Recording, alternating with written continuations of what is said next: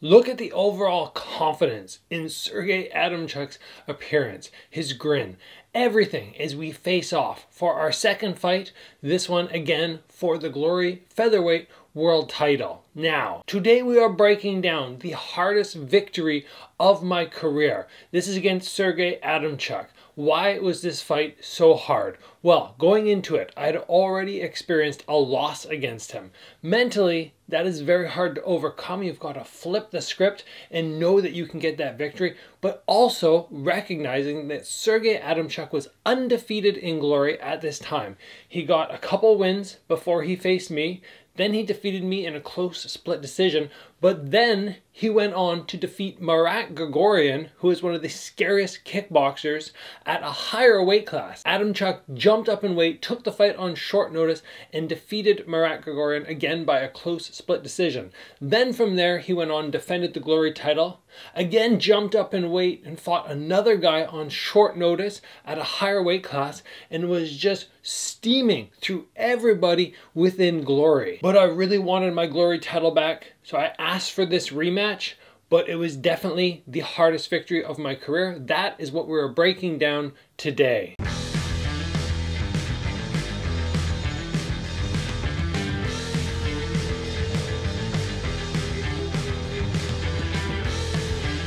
Now, you guys on the channel know that I am very systematic when it comes to defeating opponents. I look at tapes of them, and then from there I build a game plan. And it was no different with Adamchuk. The only massive difference was I knew exactly what had happened in the previous loss against him, and my camp and I knew we had to start doing some changes. Because in the first fight, I used my normal fight style, which really heavily relies on pressure. I move forward, I throw lots of big combos, I try to put my opponent against the ring ropes.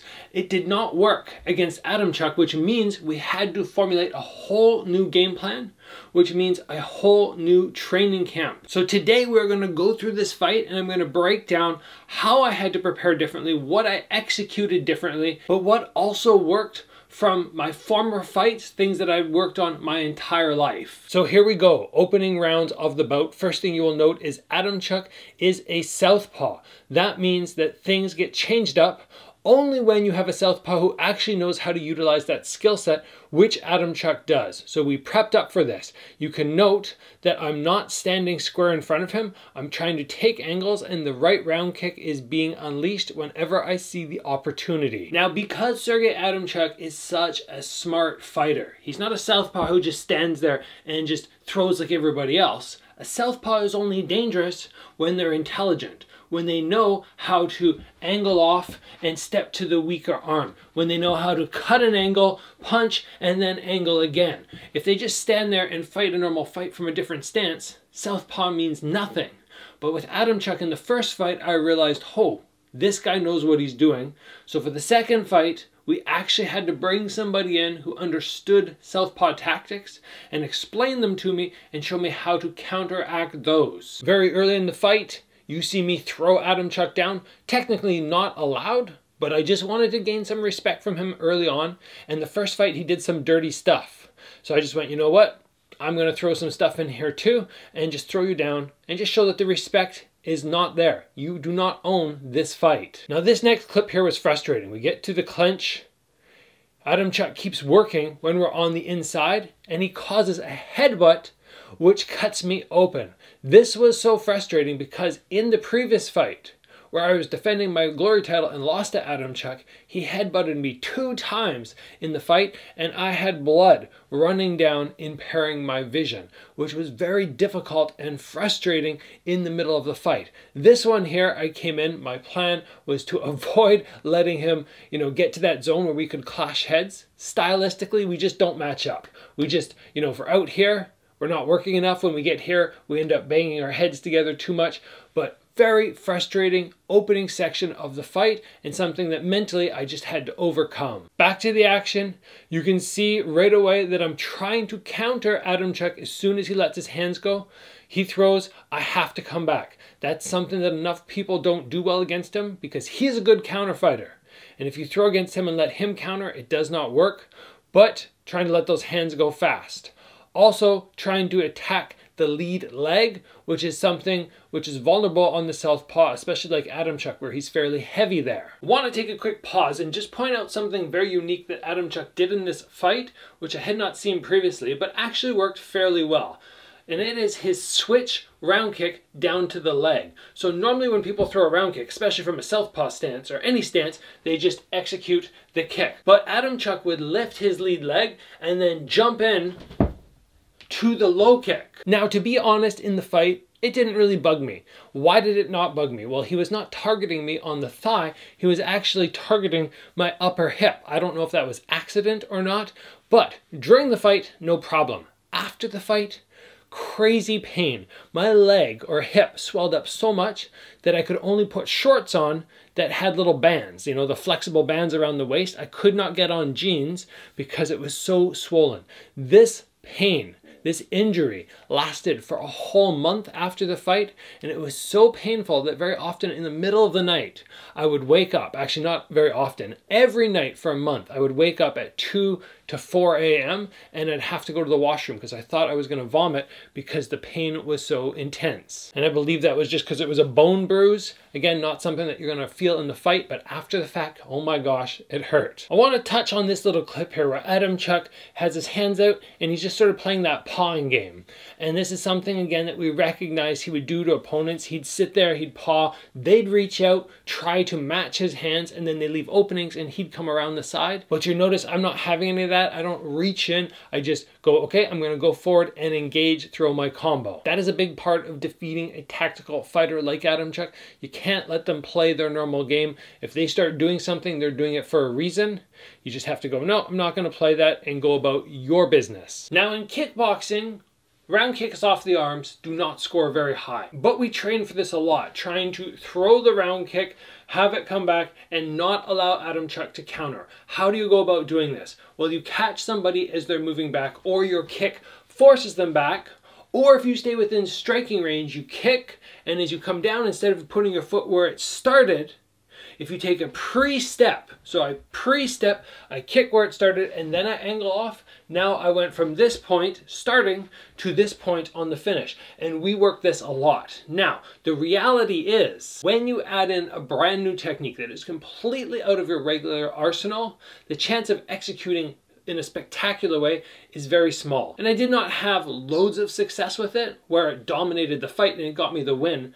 But just adding it in, I think just threw Adam Chuck off a little bit and just gave me that extra little edge where he was going, oh shoot, you know, the kick's just coming and landing. Now before we move on to round number 2, where things really start to pick up for me, I start to build some good momentum, I want to take a split second and give a shout out to XMartial. I am loving this new brand of clothing, which I am wearing all the time now. This shirt here, it just cracks me up. I love it. The fit of all their clothes, this rash guard, these shorts, everything I've been wearing in so much of my training is just incredible. And if you're not into kind of goofy shirts, they have a whole bunch of rash guards that are super serious. So you can make your selection through the pages and pages of apparel they have. But it's not only apparel, they have loads of other gear, training equipment that just goes on for, again, pages and pages. You guys can look down in the description. I have a link over to their site. You can use my code down below to save 10%. And I would suggest you head over and check out the XMartial website. It is just fantastic gear. Moving into round 2 after a frustrating round 1. And it was frustrating simply because of that cut.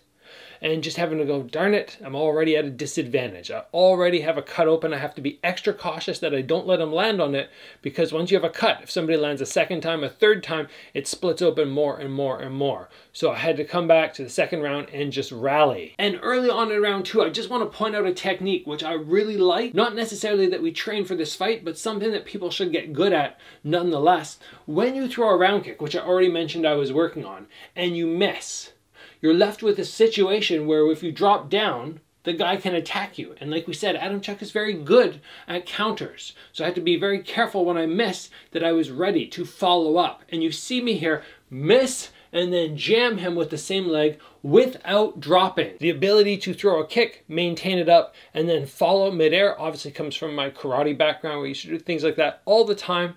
So it's just an example of having a martial arts background in karate and how it benefits you in kickboxing. This right here is just a great example of what it's like fighting Adam Chuck. You land a nice shot, but then he gets right back on you. His counters are very good.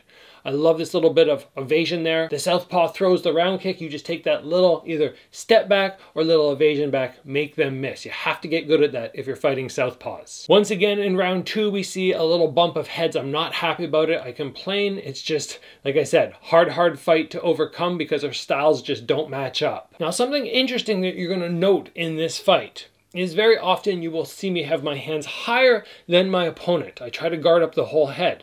But in this fight, Adam Chuck has his hands higher than me. I have my hands a little bit lower. Why is that? Well, it's very simple. In the first fight, I tried to execute my high hands, tight guard, and it just was not working. I got lit up for it. So this time, we went, you know what? We're going to have to rely a little bit more on footwork, a little bit more on head movement. Hands are going to have to come down because when your hands are here, it's very hard to incorporate head movement. When they're down here, a little bit easier. And it's just something, one of the changes that we had to make going into this fight. And here we go. My best moment of the fight. I told you we worked on counters. Adam Chuck comes in, he lands a shot, and I bang back with a quick, swift combo, switching up levels and getting the knockdown. This was a massive confidence boost for me, going, okay, he can be hurt, I can tag him, and you know, just with that record that he had within Glory, being undefeated, going, yes, he can be beat. Now, he recovers super fast, he doesn't look damaged. A lot of times when people have somebody injured, they come out just ready to kill, but I recognize, you know what, he's not hurt enough, and he can counter me. I need to be safe. I need to make sure I don't get knocked down after just putting him down. But man, the counters are working. We drilled and drilled and drilled. Don't let him finish the combo. Don't let him finish the combo. And I did not execute every time in the fight, but when I finish, it works so well. He throws and I come back with a fast, mean combo. Round 2 was a changing point in Sergey Adamchuk's career, I believe, because from there, and after, he was not able to regain the title. Granted, he had to go up against Robin van Roosmalen, who's one of the scariest guys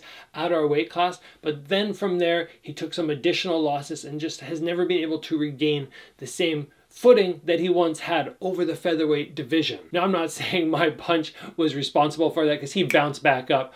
But sometimes it just takes one small change and all of a sudden people go, this guy is not indestructible. And just being able to go bump, bump, bump, bump, and land that shot showed anybody in the featherweight division that this guy can be put down and he is not invincible, even though prior to this, he looked like he was. Here we go, moving into round number 3, Adam Chuck delivering that low kick, which just hurt my leg so much, but at the same time, me just firing back, just a fiery, speedy amount of punches, just making sure that I am winning each exchange, or as many as I can. Now, I actually want to draw attention to something which just popped in my head when I was watching the video going, I remember my brother just screaming at me to stop doing this.